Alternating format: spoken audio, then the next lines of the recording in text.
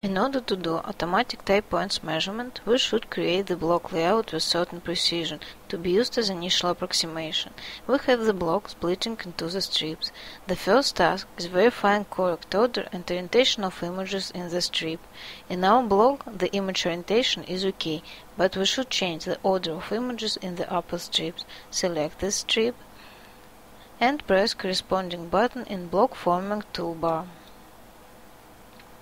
Open the block layout window. There are many tools for block layout creation. Since we don't have any additional information about this block, we can use overlap options and quick ties. The next step is grazing images overlap. Enter, for example, 64% inside strips and 40% between strips.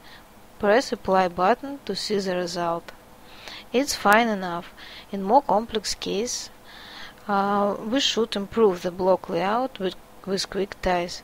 Press Edit button to create quick ties layer. Create the ties by moving marker and pressing Insert key.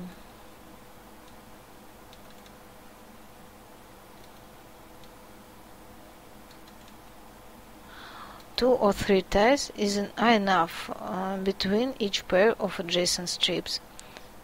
Press Apply button to see the result.